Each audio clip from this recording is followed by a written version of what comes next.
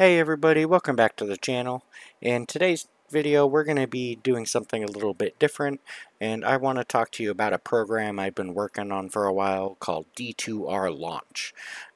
Some of you may have already used this in the past or be familiar with it, but it has continued to improve over time with extra capabilities and additional mod support.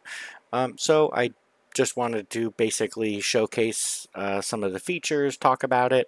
I think it'll be a valuable asset for a lot of players and mod authors alike.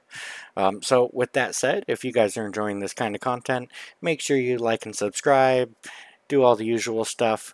Make sure you check out the video description below for important links to our website, Discord, Patreon, and the tool itself. With all that out of the way, let's roll right into how to use the program. So the first thing you'll do is inside that zip download, you should see a single folder called D2RLaunch. Go ahead and drag that folder wherever you'd like, and then inside you'll find 3 additional folders. Each of these is for a different program that makes up kind of the core package of D2RLaunch, but you got the launcher itself, a stasher, which we also call the vault. There'll be a separate video on that later, and then an updater program. This just basically updates the programs themselves, so you don't have to constantly update everything. With that out of the way, all you're going to do is head into the launcher folder and run d2rlaunch.exe. Obviously, if you want to pin this to your taskbar, create a shortcut, that kind of stuff, feel free. With that run, you should see a window just like this. If, however, you get an error message about .NET Runtime, then we can just hop over to the .NET Microsoft website.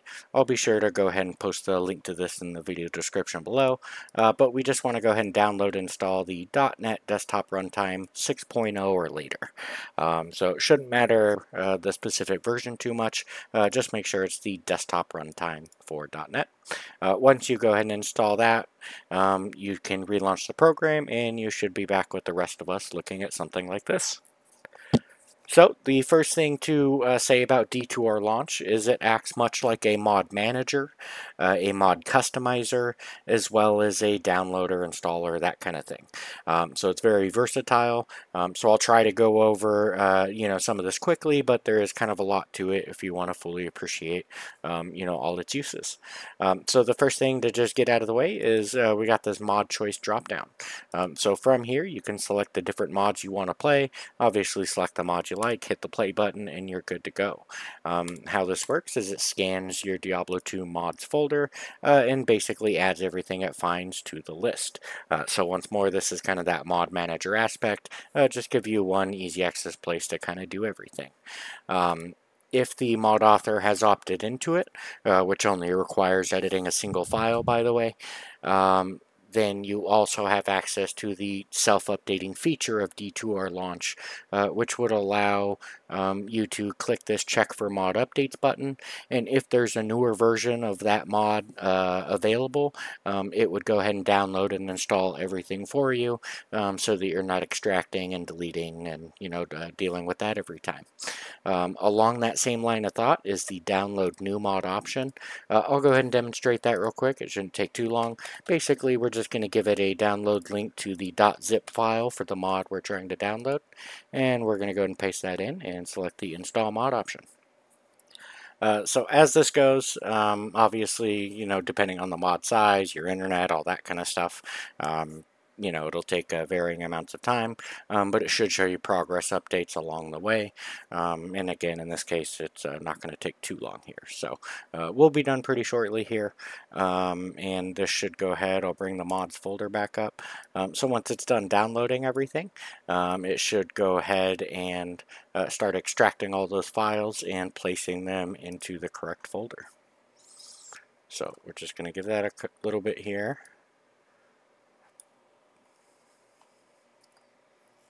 Again, depending on your computer, how big the mod and stuff, this part will take a little bit. If it stops responding, that's not necessarily a problem. And here we go. We see our Vanilla++ mod has downloaded and is now being placed into our mods folder. So we're just about done here. We should see a pop-up saying it was successful shortly.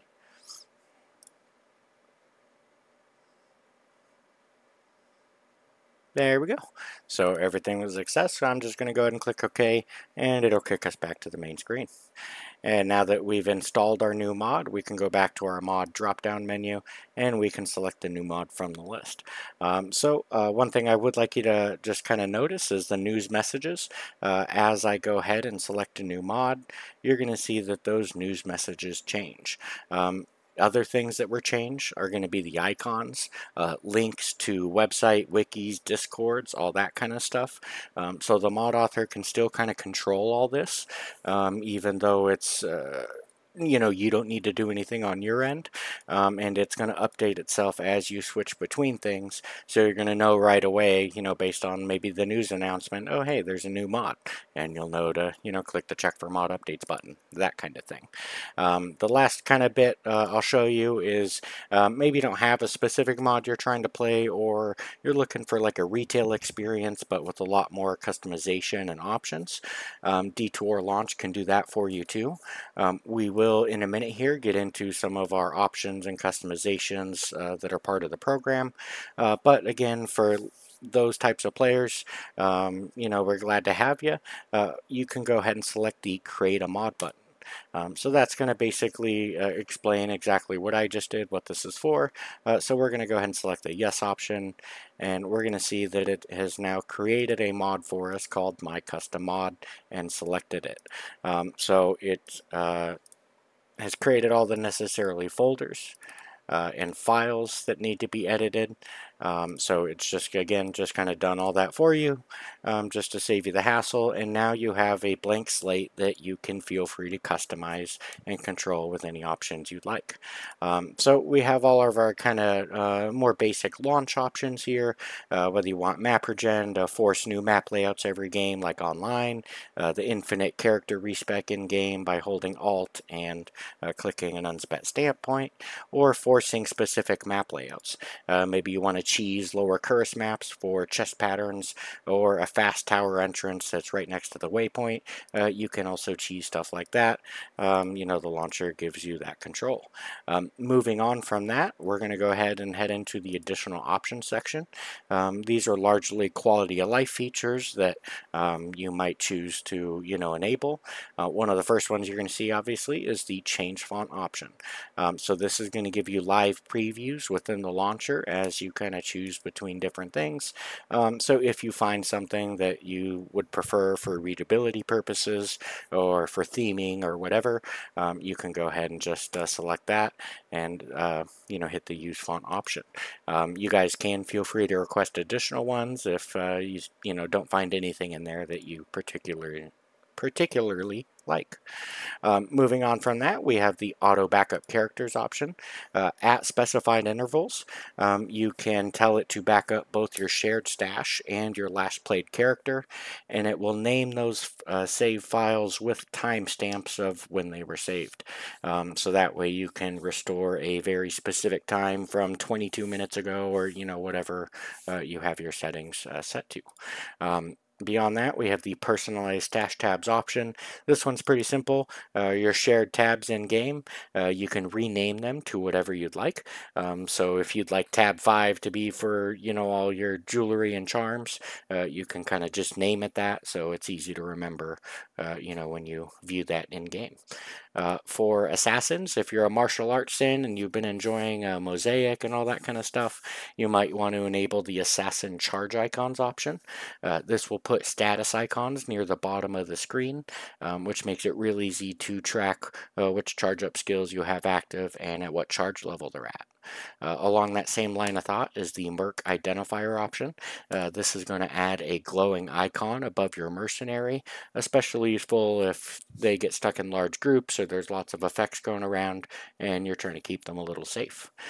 There is a mini option if the option with text is a little too much for you, and we'll show all this in game in just a few minutes. You can also show or hide item levels. This will add the item level next to the item name in game. So if you're hunting for specific uniques and you need a certain, item level or affixes, that kind of thing, then you might care to enable that. Rune display. This will add a glowing particle effect to dropped runes for both mid and high runes. So this again is just a clarity thing, just to make sure you don't run by important things you might want to pick up. And then last on our kind of quality of life option is the hide helmet option. So maybe you have a mask, that you like to use, but you just hate how it makes your character look. You can choose the hide helmets option to hide all helmets in the game, and then you don't have to worry about, that stuff making your character look ugly. Beyond the quality of life options, there's also some additional customizations that may be available to you. So because we're just kind of creating our own mod, this is all unlocked for us here, but we have monster customizations. So you can start controlling things like how many champion packs spawn, how big the group sizes are, your experience rate, kind of your drop odds as far as controlling the no drop mechanic where a monster has a chance to drop nothing. You can kind of remove that or make it only super uniques, ignore it, that kind of thing. And then finally you can control the density. So this would set it to example 4 times density for Act 1, but maybe you want even more in Act 3 or less. You can kind of control all that as you'd like and then just hit apply when you're ready. And you can do this on a per difficulty basis. And as you can see, they can be separately controlled for each difficulty.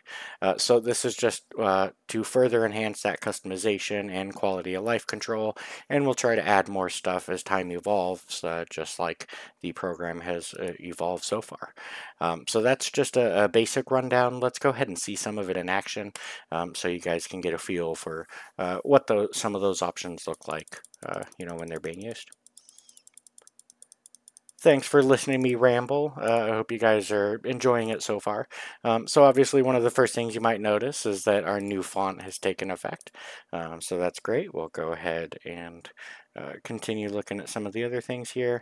We can see our glowing mercenary icon now above our mercenary. And once more, if that was a little too much for you, that mini option, that other toggleable option in the launcher, would just be the triangle. So it would remove the text and just have that small triangle if you'd prefer that. Some of our other things is our hide helmet option. As you can see here, if we go look at our barbarian, doesn't matter whether I have the helmet on or not, it doesn't display. Finally, we have our item levels. Looks like I accidentally turned that off. Let's see. Yep, I accidentally set hide. If I would have set and show, whoops, then we could have seen that. But anyways, let's go ahead and quickly, so I guess the assassin charge icon, sorry, can't talk. So again, this is primarily for you martial arts sins. So we got all our different charge up skills hotkeyed here, and I'm just going to go find some victims and show you how this would work.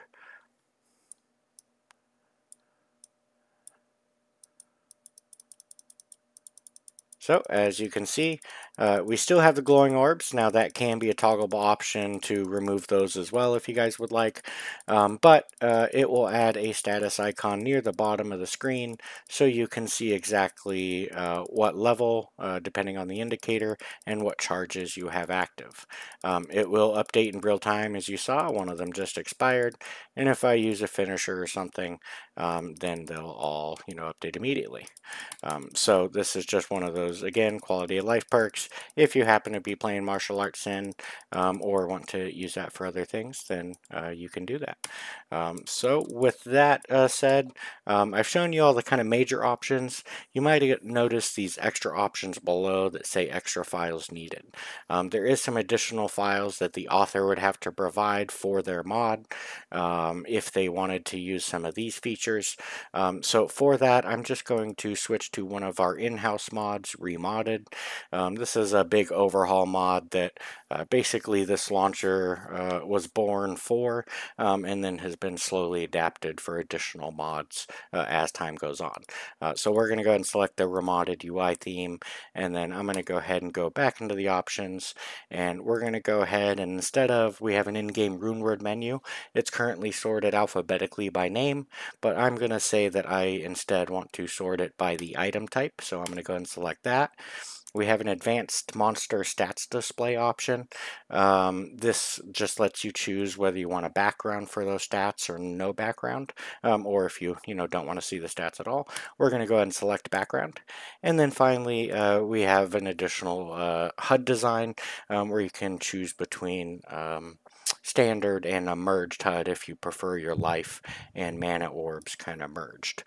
So we'll just select that just to show it off and some of the other things. And let's go ahead and play Remodded and show you just how this will adapt to each mod and let you control things all in one place. As you can see, our mod Remodded is loaded successfully. So just real quick, you can see it's definitely our mod.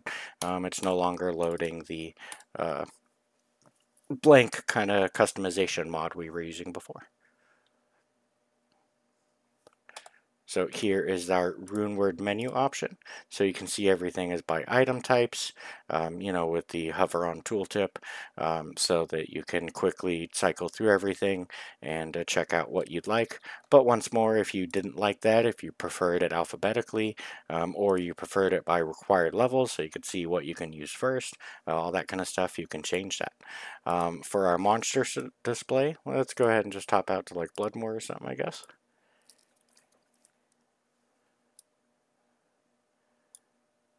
And you can see that now above the monsters, it not only shows their HP total, but you can see their resistances. And let me try to find a skill that lowers your resistances real quick.